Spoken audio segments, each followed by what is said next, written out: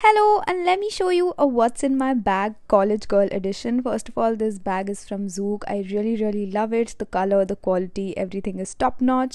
Number one pay we have a wallet. Number two pay we have a pepper spray, which is very important, and I think every girl should have it. Then I have a spare cloth bag always because I don't want to use plastic bags. Then we have a bookmark, my metro card because I live in Delhi. Then we have rubber bands.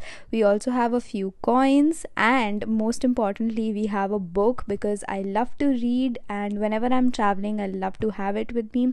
We have a notebook and a pen, and then lastly we have a bottle because whenever I go out I don't like to buy plastic bottles, and that's about it. Bye.